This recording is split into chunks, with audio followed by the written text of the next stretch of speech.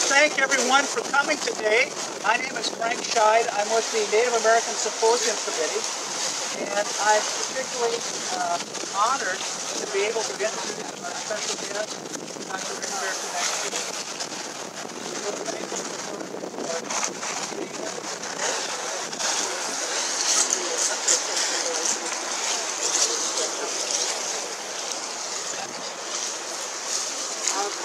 We have made this particular walk, as Gloria Young said, since 2007. Indigenous Peoples Day was first recognized on this campus thanks to Dr. Dick Bennett, the founder of Omni. In 2004, he suggested that our campus needed to recognize this day, and we have been recognizing it ever since. And many thanks to Dr. Bennett for suggesting we do this before a lot of the country did. So we're very pleased to have Omni and Dr. Bennett working with us. We made this walk to commemorate the Trail of Tears, to recognize that the history of the exploitation and the mistreatment of Indigenous people has touched Fayetteville. On this particular spot, as Dr. Gloria Young will be saying, a group of 1,000 Cherokees camped on the Trail of Tears.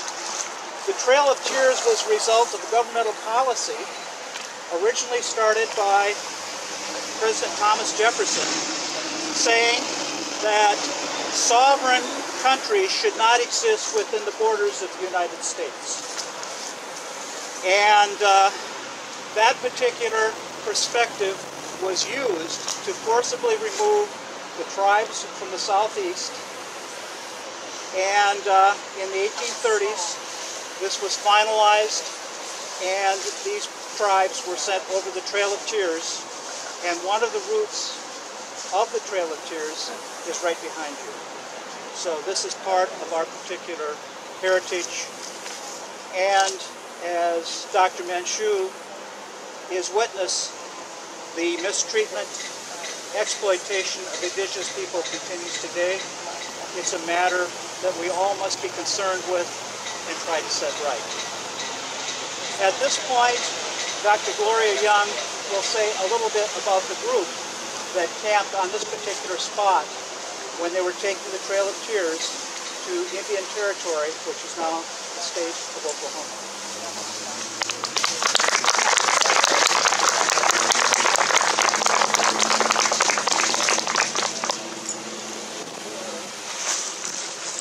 Probably blow over sometime during this, but if you want to look at it after our celebrations are over, it is all of the trails that were taken by about 15,000 Cherokees during the years 1838, 1839, from Georgia and Tennessee to Indian Territory, Oklahoma. They couldn't all travel just on one road. Louder. They couldn't all travel just on one trail because they would need to buy provisions as they went, and no one farm could really provide enough provisions for 15,000 people. All of the Cherokees went on a northern route. It went up from Tennessee to the Ohio River, leads to where today Columbus, Kentucky sits, and Belleville, Missouri, the Trail of Tears State Park at Belleville, Missouri, and cross the Mississippi there. The reason they did that was because there was cholera, measles, there were lots of mosquitoes in the summer. They needed to get away from the Memphis area, which was quite disease-ridden. So these were Cherokees who were under the leadership of John Ross, who refused to leave earlier on their own. They were paid then for their expenses to come during those years, but to make sure that they were all removed, they were first rounded up and put in camps, and then from those camps they were divided into these different, what are called detachments, of about 1,000 people apiece. They asked that they be allowed to remove themselves. The U.S. government just gave the money to George Ross, and he allocated it out to the different detachments. They were given $66.24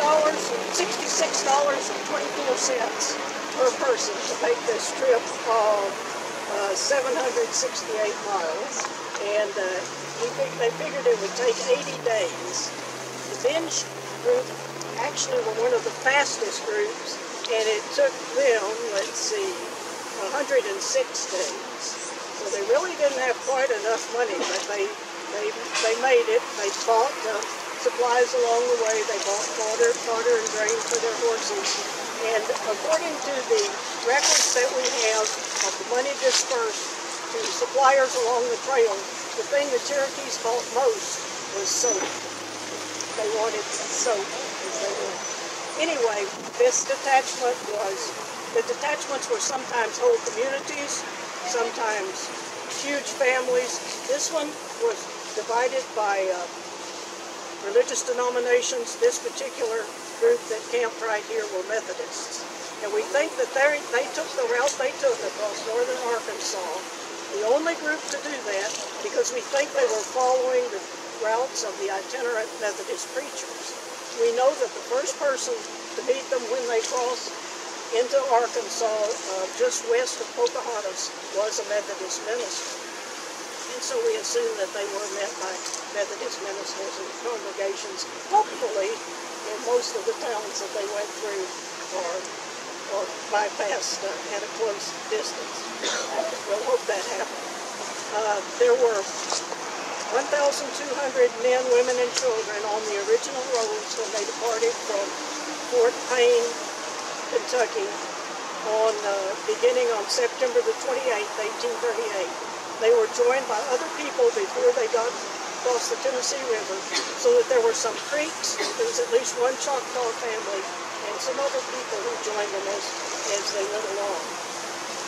There were 114 slaves, African-American slaves. These were not poor people, these were rich people.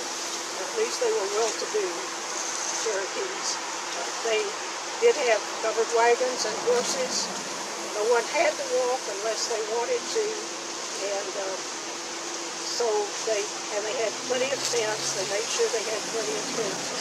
They would have gone along in a long line. I mean, you can't walk 1,000 people together down a trail or a small road. So they would have come in a long line and set up their camps.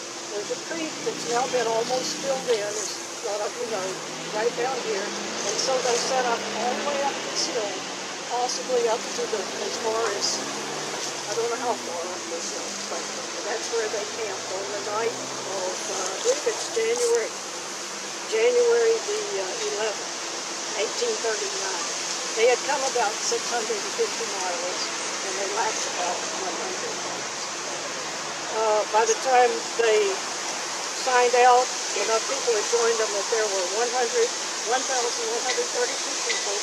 The depot they reported to was at Stillwell, Mrs. Weber's farm. There were 33 deaths in this group, mostly from disease, although we do know one man was killed on the Fayetteville Square in an altercation, and there were 6 births. So we're commemorating this because it's not just a part of Cherokee history, it's a part of American history, and it's part of Fayetteville history. And we've been doing this walk for 7 years, hoping that this little spot to commemorate this Trail of Tears group that came through doesn't get totally obliterated by the university and the city. So maybe if we just continue to walk here every year, we'll continue to have it as a memorial. There were more signs here, but they are not here anymore. There's a sort of a road of stones that you can see that symbolizes the trail as it went along. It probably actually followed the road board itself. So anyway, that's why we're here today, and thank you all for coming.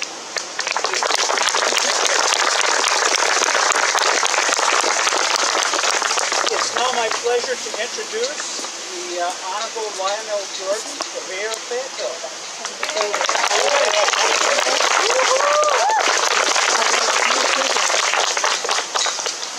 everyone. What a great day in our city. It's good to see you, Aubrey. It's a great honor and a privilege because I have a special presentation I want to do today before I read the proclamation. Dr. Indigenous, I have followed you a lot of your work and the book, your life, and the life you have been a fighter for social justice, and it's an honor and a privilege for me just to be in the presence of your one life, and I want you to know.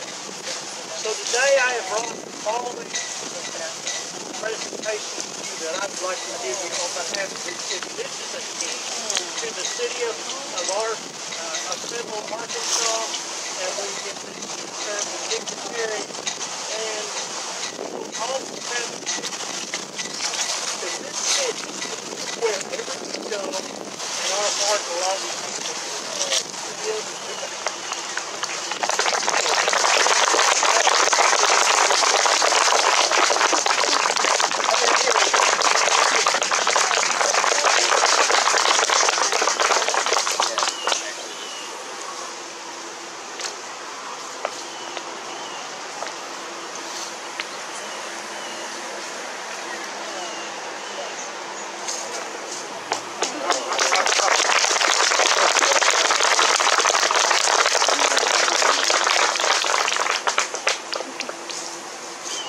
what to say after that. Thank you. Oh, what a wonderful day. I brought the following proclamation. Whereas Indigenous Peoples of America Day is sponsored by the Native American Symposium Committee, Native American Student Association, City of Fayetteville, Latin American and Latino Studies, the Center for Multicultural and Diversity Education, and the Omni Center for Peace, Justice, and Ecology. And whereas Indigenous Peoples Day began in 2004 when Dr. Dick Bennett, let's give Dick a big round of applause, the founder of the Omni Center for Peace, Justice, and Ecology in Fayetteville, recommended that the University of Arkansas host an observance in recognition of Indigenous Peoples Day.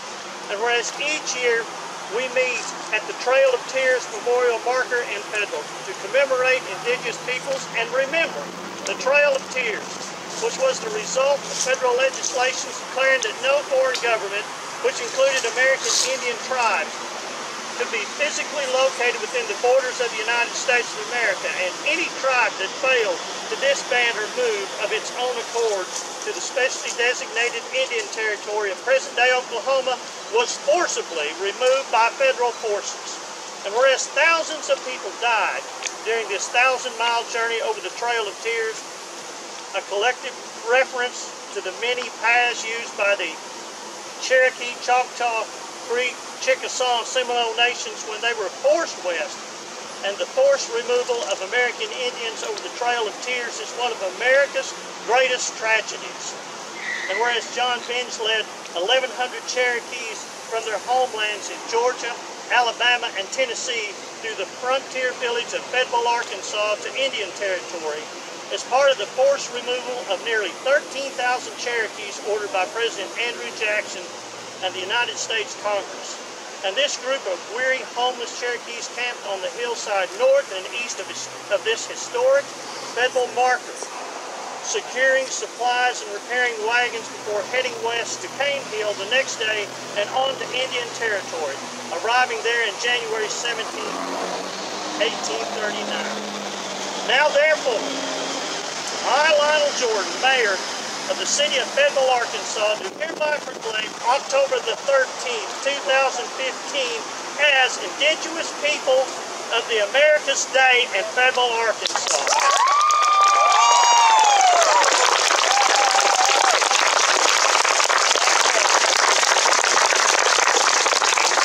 This is yours, my friend.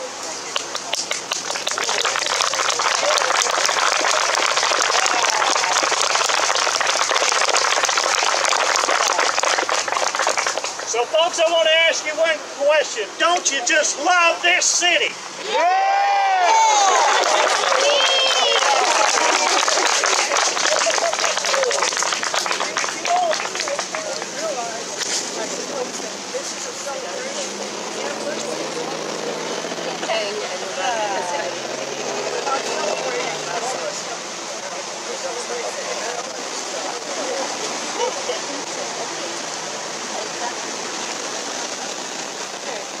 To conclude our ceremony, if the technology works, it's old enough so I should be able to work it. We're going to... Oh, Dr. Minshew would like to say something. Gracias. Thank you. Thank you very much. This is a very special day. Many places in Latin America remember this day because in Guatemala this day it's a day for the dignity, national dignity.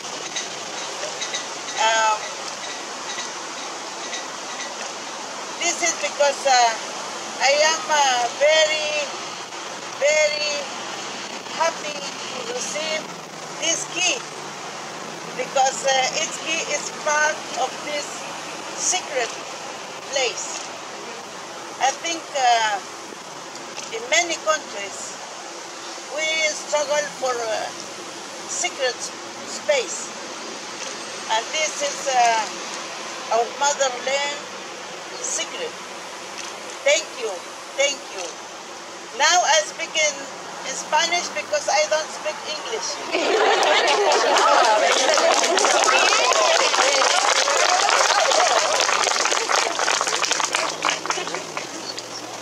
Yo agradezco mucho I'm so thankful al alcalde Lionel Jordan por esta distinción. for this distinction, for this great honor. Pero también agradezco a todos ustedes I'm thankful and grateful to all of you que han caminado para llegar aquí. that have walked to arrive at this place. Primero, caminar es un acto de movimiento. Walking is an act of movement. Los pueblos somos un movimiento. We as a people are a movement. Nuestro organismo necesita movimiento. Our organisms need to move. Y también caminar es un contacto con la madre tierra. And walking is also contact with the Mother Earth. Y también caminar es renovar nuestro oxígeno. And also when we walk, we renew our oxygen and our breath. Nosotros somos oxígeno. We are oxygen. Si nosotros no tenemos oxígeno, nos morimos. If we don't have oxygen, we die. Y este lugar también es un lugar de oxígeno. And this place is a place of oxygen. Por eso se llama sitio sagrado. And that's why it's a sacred place. Los pueblos siempre tienen un sitio sagrado donde están. And all peoples have a special sacred place to be. Entonces yo también creo que esta proclamación es una obra para la vida. And she also believes that this proclamation is a work for life. Y gracias, señor alcalde, Thank you. por darnos esa oportunidad de honrar la vida en el corazón de esta ciudad. Thank you for allowing us to honor the life in the heart of this place. Y esa es la filosofía de nuestros ancestros. And that's the philosophy of our ancestors. Todo lo que he dicho, ellos vieron que es tan necesario recordar que somos oxígeno. Everything that I've said, they have also said that we must remember that we are oxygen. Es un consejo de nuestros ancestros. Those are, that's counsel. I forgot the word. That's counsel from our advice. from our ancestors. También es sentirnos parte de la tierra, es un mensaje de nuestros ancestros. And feel that we are part of the earth is also a message from our ancestors. Y ninguna cultura muere. In no culture does it die. Ellos no están muertos. Our ancestors are not dead. Todo lo que nuestros ancestros dejaron dicho, dejaron escrito, está en la vida de cada persona en este planeta. Everything that our ancestors have done, have said, is within all of us in this planet. Así que qué lindo que tienen un parque. How beautiful that we have a park. Y yo estoy de acuerdo que aquí siempre sea igual como esto y que ayuda a venir aquí los estudiantes, los jóvenes, los profesores. And she agrees that we should come every year and that this should be something that all of the students, professors, and everyone should come and participate. Y yo dejo también un pedazo de mi energía aquí. And she also left a part of her energy here. Gracias.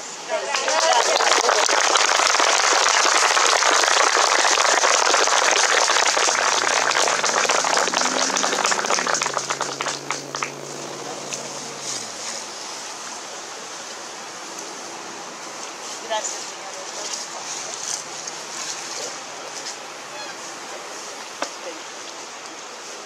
This is the Cherokee Children's Choir singing Amazing Grace.